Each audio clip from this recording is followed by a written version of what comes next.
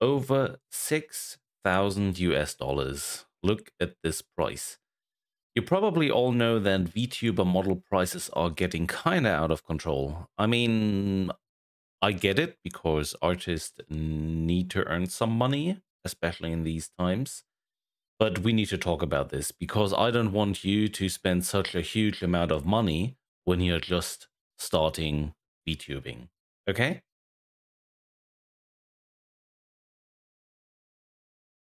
Hey, what's up? I'm Chen, and recently I read many tweets about fresh VTubers buying super expensive models and then saying they don't have money left for rent or food. Honestly, this is sort of ridiculous. Don't do this. I'll show you how to get a VTuber model for free.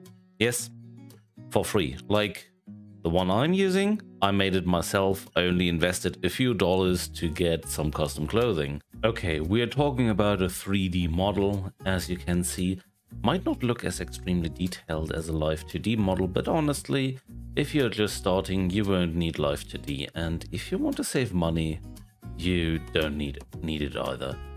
To get started, head over to Steam and download VRoid Studio. It's a free piece of software.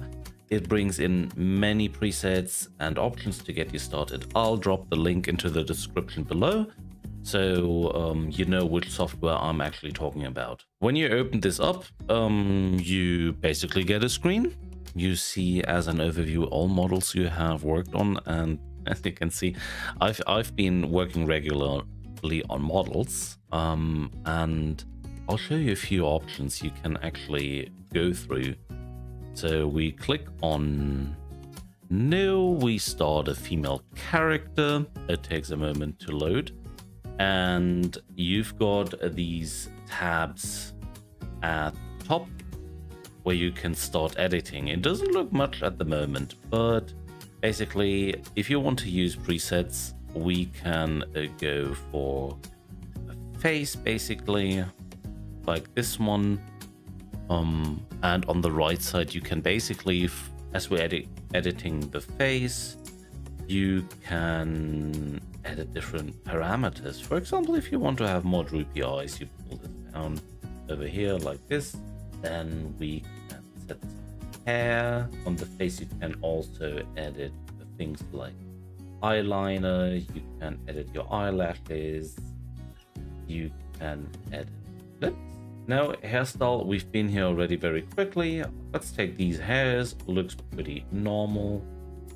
Also here in the hairstyle tab, you can edit various aspects of the hair. For example, you can select the main color.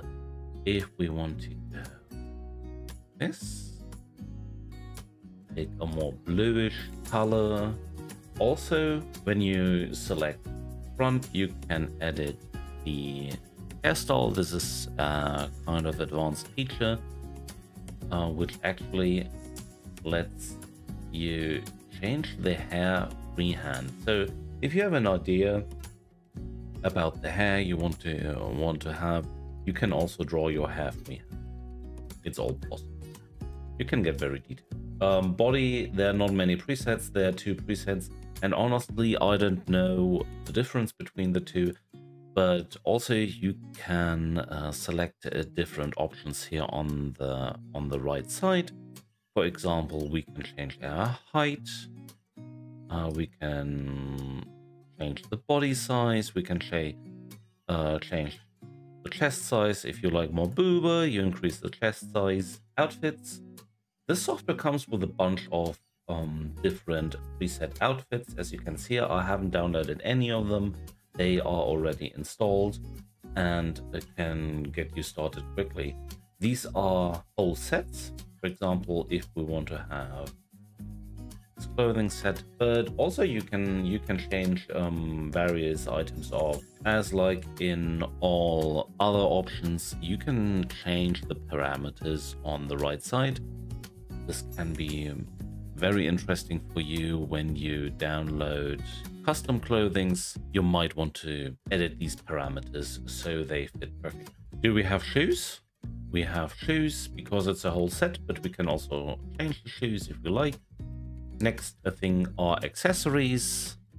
I know we've got many cats and foxes out there, so we can actually, for example, add cat ears. Of course, we want to change the color. Let's change the color. Now we've got cat ears. And if you want to change the ear size, you can make them bigger. You can round the tips.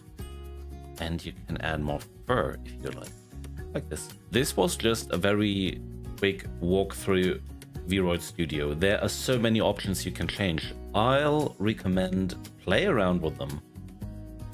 It's not very hard, and also make sure to save your model, like here, save as, save your model always, because you might want to change it afterwards.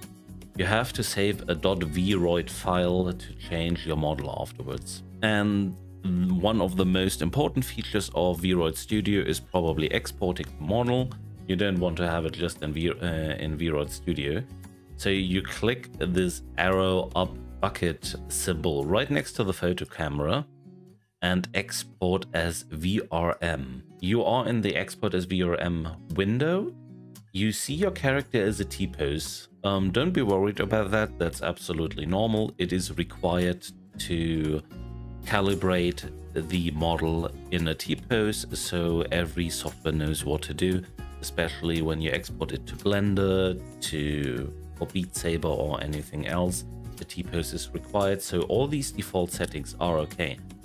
If you ever want to fiddle around with VR chat, you might need to reduce settings like bones, materials, etc. You can do that here.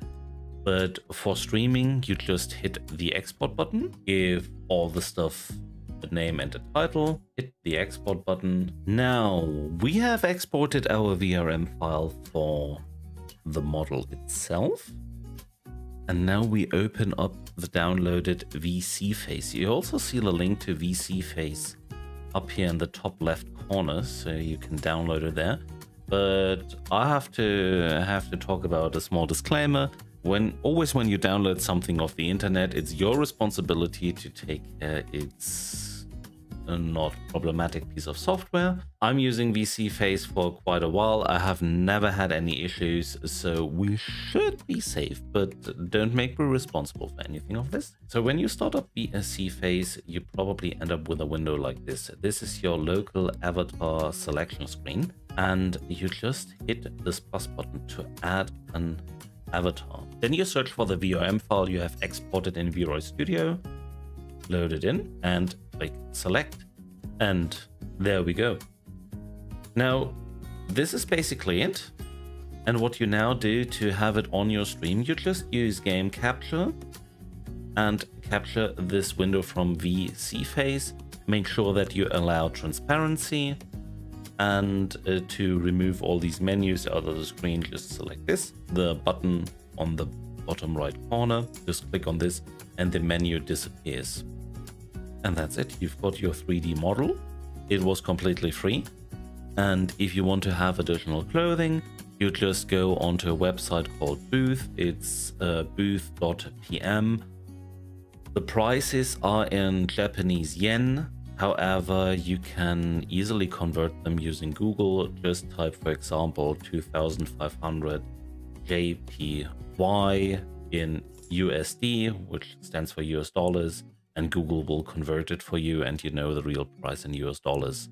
But on booth.pm, you will find different clothing assets you can use in VRoid Studio. And I will also drop the link into the description, so you know where you have to go. So, thank you so much for watching. If you really like this video, please consider subscribing my channel so I know I should do more, and leave a thumbs up. Thank you so much and have a wonderful day. Bye everyone.